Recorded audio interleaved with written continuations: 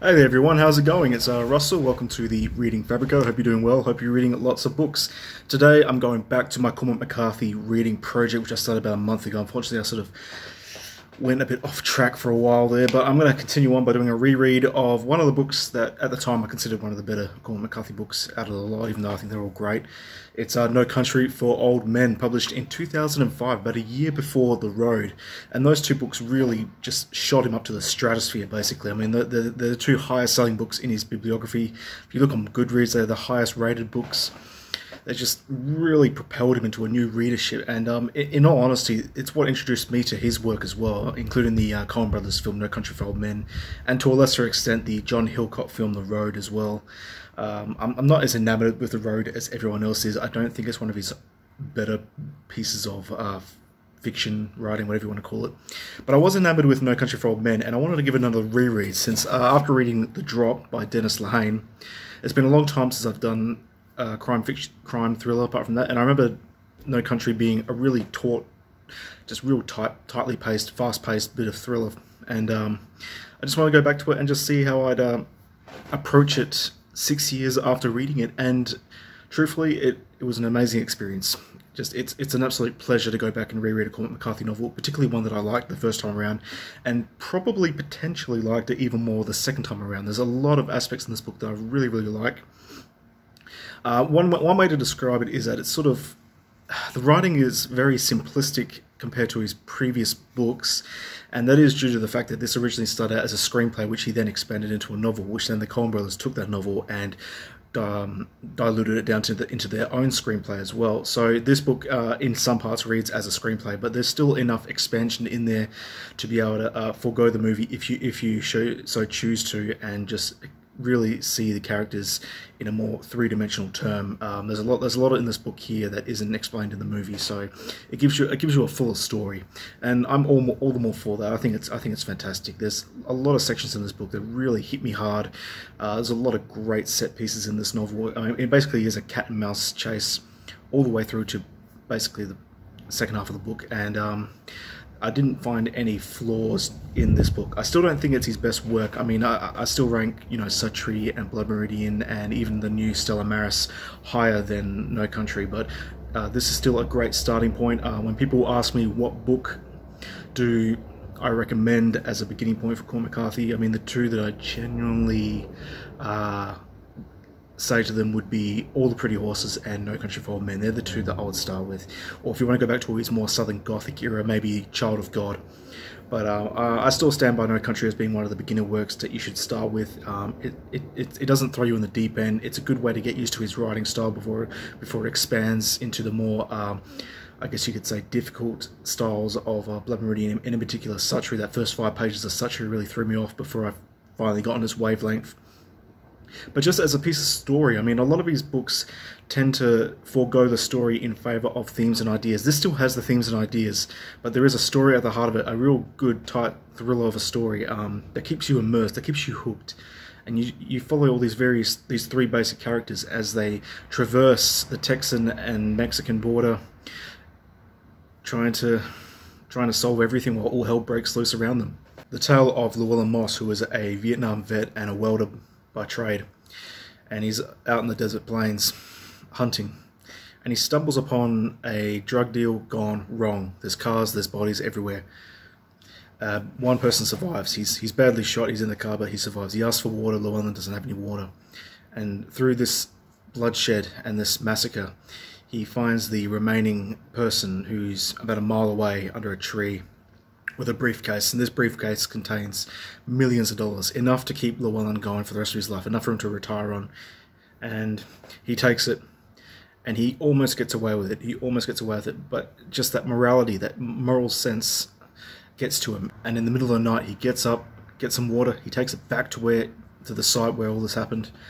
But he finds out that the guy's been shot dead, and he's on his way back to his car, and he sees another car there, popping his tyres, taking his license plates, and they're chasing after him. He's screwed up. Just one simple mistake has led to all these ramifications that proceed throughout the rest of the book. And now he is on the run. He takes his he gets his wife, who I think is 19 years old, Carla Jean, sends her to live sends her to her mother's house, or her grandmother's house actually, and then he proceeds to take the money and hop from town to hotel, trying to outrun both the Mexicans and the secondary character in this book, who goes by the name of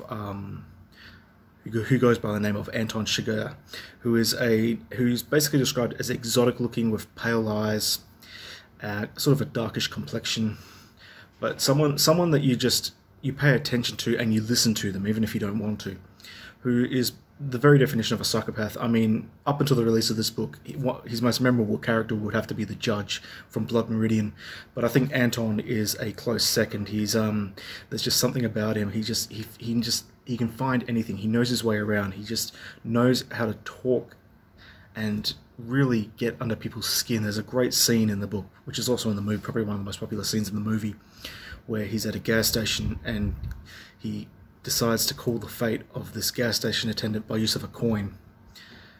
And he just really just gets under the nerves of this guy. He really freaks him out. And it's one of many sequences throughout the book which are just absolutely sublime. Real thriller stuff. Really keeps you reading. I mean, this book here, I steamrolled through it. I got through it so quickly, and I'm glad that there are sections in this book that really help you get immersed in the location and the ideals and the themes and the situations. And the themes itself are all to do with morality and the evil of man. I mean, if I was to describe the two books, it would be those two things: the morality and the evil of man.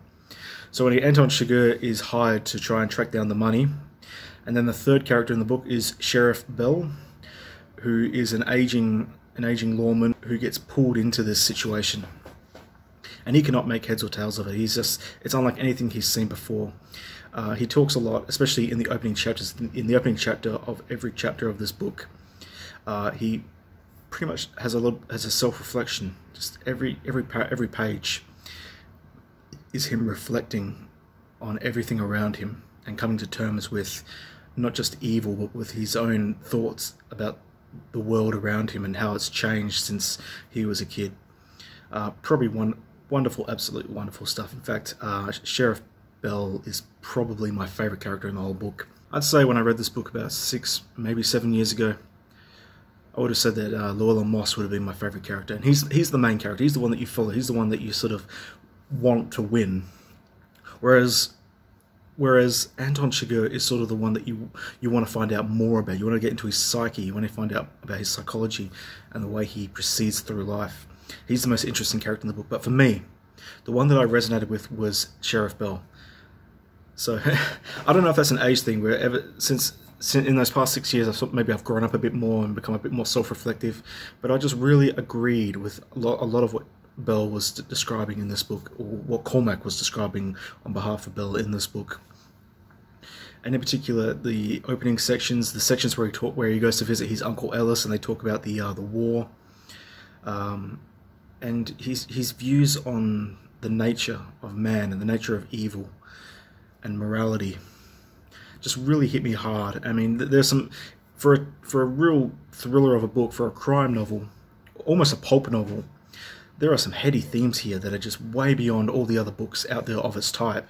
I mean, it really gets at the heart of what it's trying to do and does it damn near perfectly. So getting back to Bell, he tries to track down Llewellyn Moss. The Mexicans are after him because they want the money. Anton Chigurh's after him. Eventually, the company that wants the money back hires another hitman by the name of Carson Wells, who is an ex-Special Forces, and all of this collides and turns into shootouts that happen at various hotels.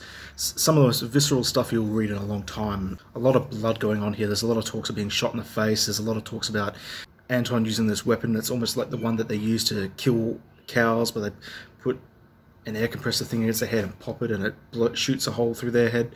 There's a brilliantly described section at the beginning where, after he basically escapes from jail by killing the policeman there, he takes the cop car, sirens down this other car, pulls him out of the car, and then the way it's described is it describes him as being almost like a faith healer, putting his hand up to the guy's forehead before killing him. beautiful, beautiful descriptions like that. That just stuff that only Cormac can come up with. And it's littered throughout the book. There are so many great moments. And even though this is probably his most simplistically descriptive book, I mean, technically this is a screenplay in parts, there are still moments, there are still paragraphs and passages which just really, really remind me why I love Cormac McCarthy, why I think he's the greatest living writer. This is definitely the easiest book of his to read, and it has still got violence. I mean, it's Cormac McCarthy, so it has violence, and it's still got those heavy themes. But as a populist piece of fiction, I can see why so many people gravitate towards this book and are aware of this book, especially with regards to the movie as well, which was a huge success. But I also think it's because each of these characters are well developed. You get a sense for how they think as a person, how they solve situations.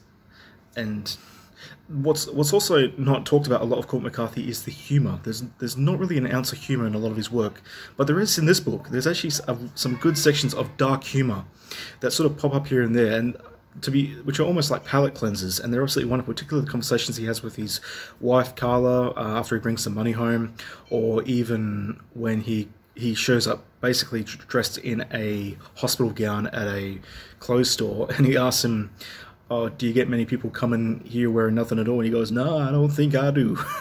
So there's just little bits here and there that just help offset the tragedy and the moroseness of some of his writing, especially when it comes to the visceral violence that you get in quite a lot of it. But if I was to boil it down to all one thing, it's just a cat and mouse thriller. A cat and mouse thriller that for the first half is just tightly wounded. You're waiting for it to explode. It explodes, and then the second half of the book is very reflective. It gives you a lot more of Sheriff Bell and his thought process regarding all the situations, and I found those to be the strongest aspects of the book. When I first read this book, I thought the first half was a lot stronger than the second half, but I think I've changed on that now. I think given my progress as a reader and what I've come to value more in terms of writing and themes, I think the second half of No Country for Old Men is up there with the best of his work, and it was a real surprise to me as to how much I really like this, and how quick I was to get through it as well. A lot of Sheriff Bell's stuff, and monologues even, are all the ones that I've highlighted. They're the passages that resonate with me most, and I thought I'd share a few with you. So this is on page 4.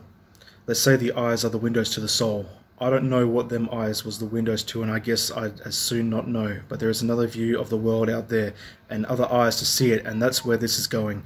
It has brought me to a place in my life I would not have thought I'd have come to. Somewhere out there is a true and living prophet of destruction, and I don't want to confront him. I know he's real. I have seen his work. I walk in front of those eyes once. I won't do it again. That's in the opening sort of reflection paragraph that precedes every chapter as told by Sheriff Bell. Those are my favourite parts in the book, actually, is the opening chapter of every part. Next is a conversation between Carson Wells and the man who's hired him, who wants to find out more about Anton Chigurh. Just how dangerous is he? Wells shrugged. Compared to what? The bubonic plague? He's bad enough that you called me. He's a psychopathic killer, but so what? There's plenty of them around. That line's quite famous because it's in the movie as well.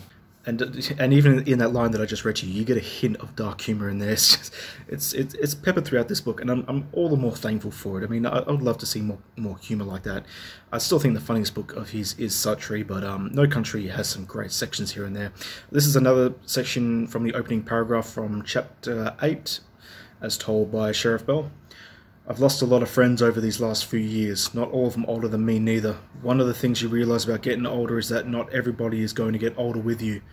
You try to help the people that are paying your salary, and of course you can't help but think about the kind of record you leave. Another section involves Sheriff talking to Llewellyn Moss's father. Another great moment. One of the highlights of the book for me is this conversation here. He turned and looked at me, and then I thought he looked a lot older. His eyes looked old. He said, "People will tell you it was Vietnam brought this country to its knees, but I never believed that. It was already in bad shape. Vietnam was just the icing on the cake. We didn't have nothing to give them to take over there. If we'd sent them without rifles, I don't know as they'd have been all that much worse off. You can't go to war like that. You can't go to war without God. I don't know what is going to happen when the next one comes. I surely don't." So there's a bit of prophesizing right there, and there are talks of religion in this book and God himself, and yeah, just in general, just philosophy. the philosophy of death.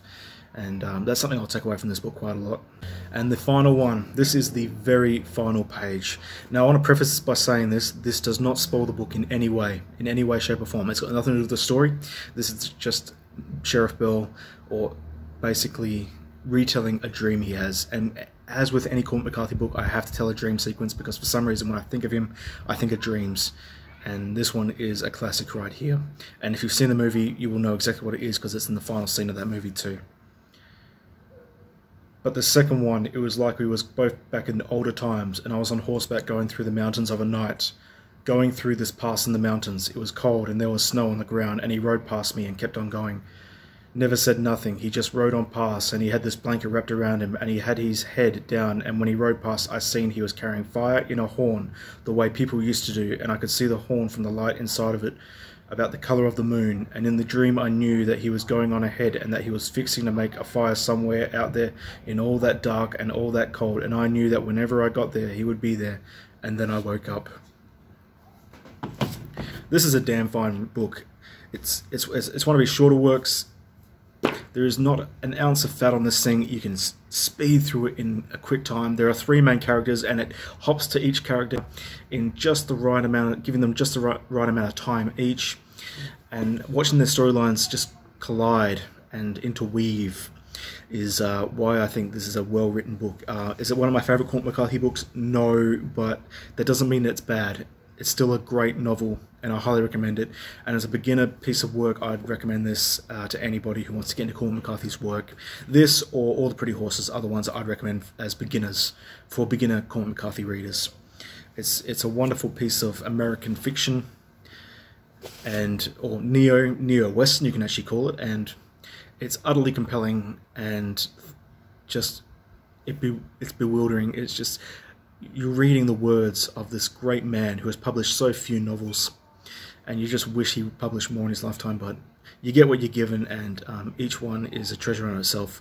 Rereading this book made me realise that I love his work just as much the second time as I did the first time. The first time reads are all surface level reads, and the second time I sort of dig into it deeper and try and find different things that I missed out on, and it's an absolute treat getting these hidden treasures, hidden Easter eggs in these works of his, and just being able to pontificate on it and ponder it.